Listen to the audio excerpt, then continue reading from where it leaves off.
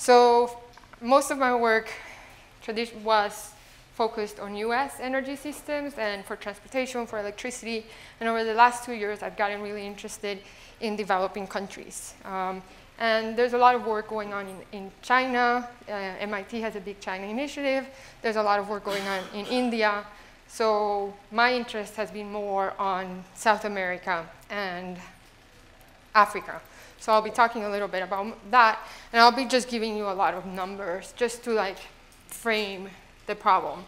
One of the things I've been struggling with the meeting is what do we mean by the last 20%? Do we mean the last 20% of emissions in developed countries, or is it global? And how much is the target moving? When we're talking about 20%, that's a moving target, and by how much?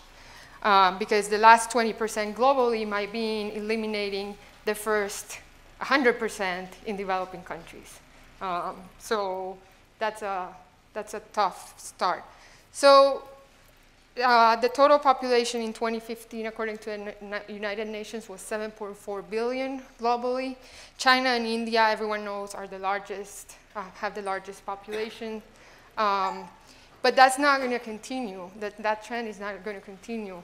In fact, population in China is going to start stabilizing, while population in Africa is rapidly growing.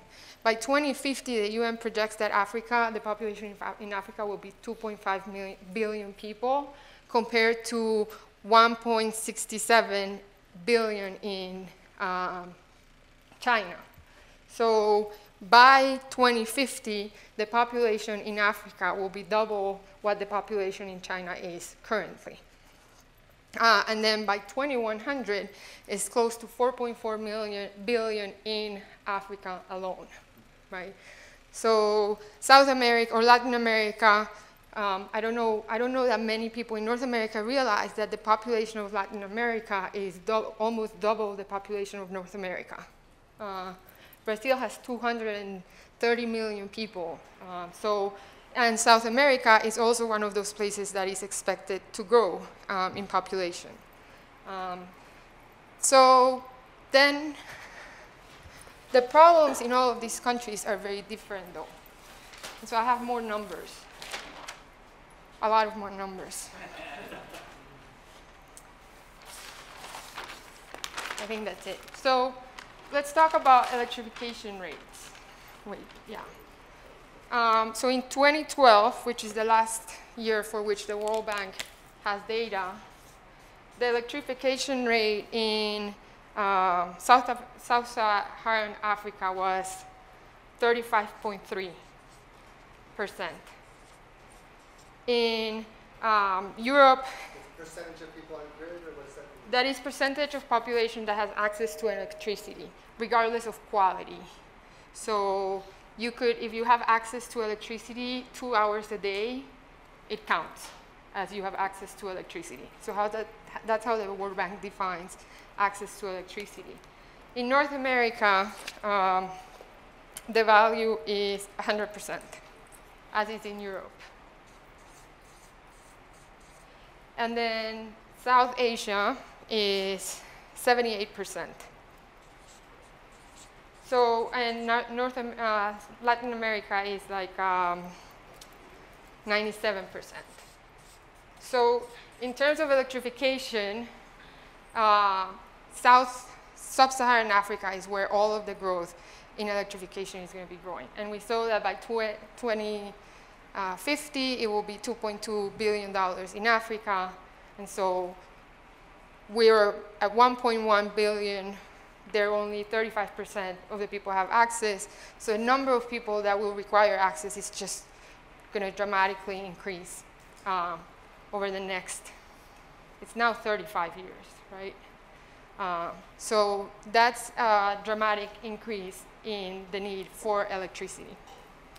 And I will come back to talk a little bit about electricity and some of the work we've been doing on these, but I want to show you some more statistics, because while we have talked about electricity and we have touched on transportation and other issues, I want to touch on those others as well. So urbanization rates. So So the percentage of population living in urban areas. What do you think is the urbanization rate of North America? 95. It's 82%. I was surprised, actually. 82%. What's the definition? The percentage of population that lives in urban areas. What do you count as urban? So I think it's cities of more than 100,000 people. This is rural. This is probably rural. I don't know what the population is.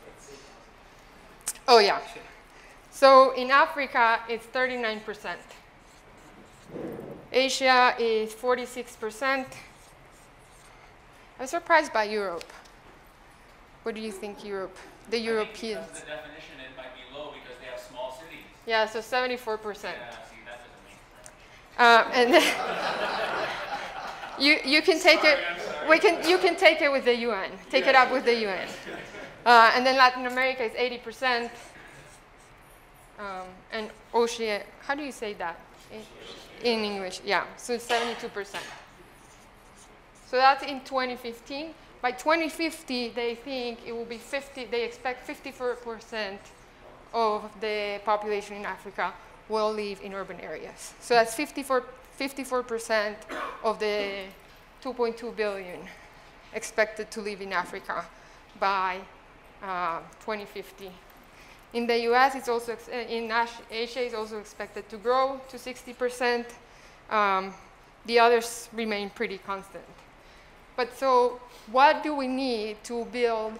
In Africa alone, that means that the number of people living in what they call urban areas will grow to 1.35 billion people up from, by 2050, up from 470 million today.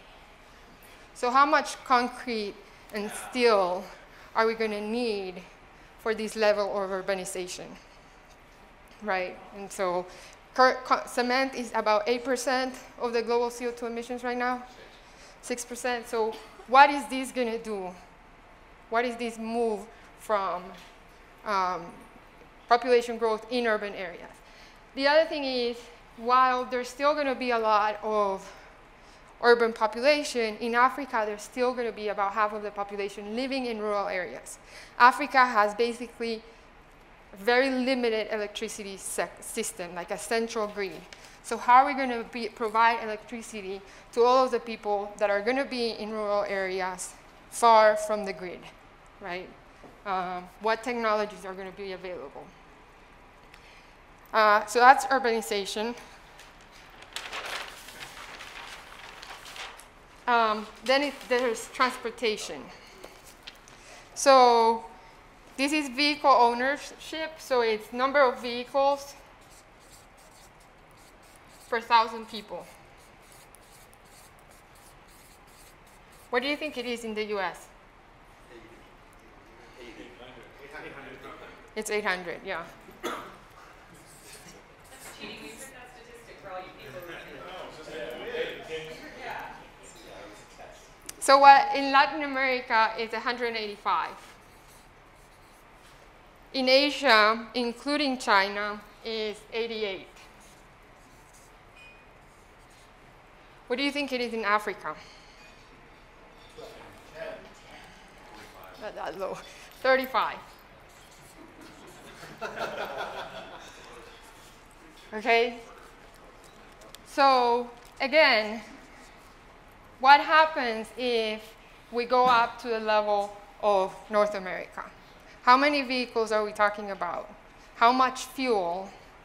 And if we want to go to electrification of transportation, how much electricity is that going to be in a place where there's limited infrastructure to start with, right? So again, this is what do we mean by the last 20%? And then the last one is the carbon intensity. And this is tons of CO2 emission, metric tons per person.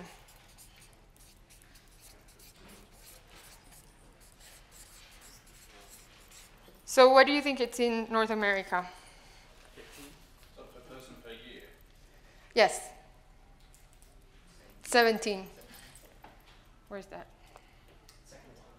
17. So South America or Latin America is 2.9.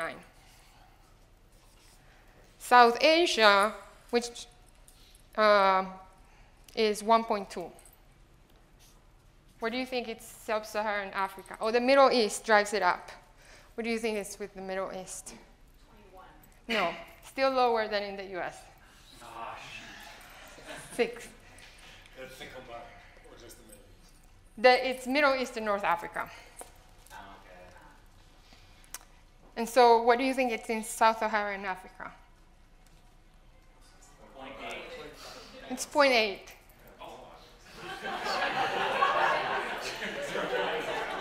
I didn't see your notes. So what were total emissions in 2014? Does everyone know that by heart? 36 gigatons, right?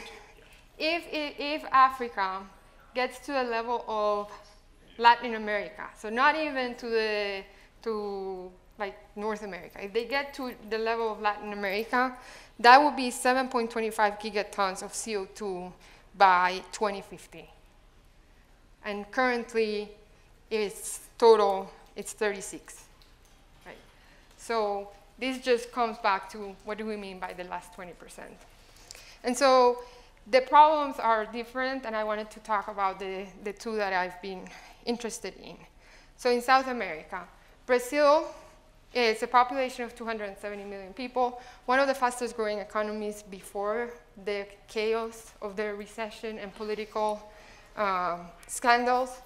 So demand for electricity was growing, and it's still growing, just not as fast.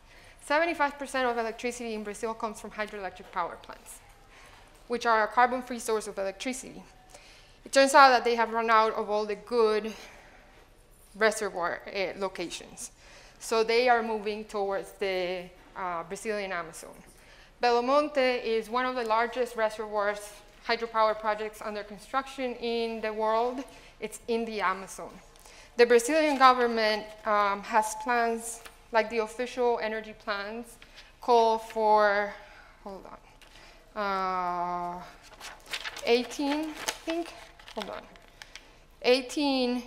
26 hydropower plants in the Amazon by 2030, with a capacity of 44 gigawatts and a reservoir area of 9,000 square kilometers. So we can debate, I mean, people may have different opinions about building in the middle of the Amazon, but we did a study looking at what it means to build reservoirs in the Amazon in terms of carbon emissions. These are not carbon neutral systems. These are tropical reservoirs with heavy carbon loadings, and these reservoirs are very big. Even though they're not pumped storage, they're not doing storage. They're run-of-the-river hydro projects, but there's still a large reservoir involved with that. And so that means there's a lot of methane and CO2 emissions. And it's in the Amazon. I mean, to me personally, the idea of building these massive infrastructure projects in the Amazon just for ecosystem services and other purposes just doesn't seem right. So with a student, we started looking at what options are there available for Brazil to not build in the Amazon. And so Brazil has wind. It's in the northeastern part of the country. Brazil has an integrated power system similar to what the US has. And so we were looking at what if they replace those hydropower plants in the Amazon with wind in the northeast of the state. And it works. They can do that. And you see, as you start adding, we looked at a pathway. We didn't just look at the picture of what it would be in 2030. We looked at what the pathway would have to be and looked at a schedule for deployment. And as you add wind, you see a decrease in emissions. But after you get a certain penetration level, the emissions start increasing because you have more cycling of the thermal power plants that remain in the system. We're talking about 2030 here, so this isn't even like long term, But what these results suggest is that Brazil is not even able to meet their own plans for reductions of emissions that they put out for COP. So they're going to see, they have proposed a reduction in emissions by 2030, and they could actually see an increase, because reducing emissions from systems that are low carbon is just very difficult. So in Africa, the problem is very different. There are places, I mean, we saw 35% of the population has access to electricity. So there are millions of people without access to electricity. How are we going to provide that access? The Sustainable Energy for All, which is a program by the United Nations, calls for universal energy access by 2050. So how are we going to provide electricity for all those people, and all the other things that I mentioned? There are opportunities, right? And so what role do all of the technologies that we spoke about in this meeting play in these countries? And maybe Africa, there is not enough infrastructure. They're starting from scratch. Can we do technology transfer? There are places in Africa where they pay $1 per kilowatt hour of electricity. So when they're paying that much, does that mean that there may be possibility for starting to deploy things that you could never deploy in the US because they're very expensive? Can we deploy CCS? South Africa has nuclear power plants. So does Brazil and Argentina. Can we do nuclear power in developing countries like these ones? Hydrogen, or we talked about systems of systems, right? Designing systems that link the transportation with the electricity, with industry, and then a carbon infrastructure. Is Africa the place to start developing and thinking about those systems of systems? So I think I'm out of time. I just wanted to throw all these numbers at you. You could have gotten all those numbers yourselves, but I put them together for you to maybe this is something to keep in mind for everyone. I'm going to spend the next academic year in Rwanda trying to understand how mini-grids work and whether they can actually provide quality power that supports economic activity. In starting to do this research, something I have realized is a lot of the efforts in these parts of the world are very ad hoc. Founding organizations are putting money in these and building projects, but no one is tracking what is going on, what works, what doesn't. And there is still very little academic research in these issues. And I feel like if we're really going to tackle the first 100% of the developing countries, which could be the last 20% globally, the academic community really needs to get engaged and start looking at how the solutions we've been talking about here could work in those contexts. Okay.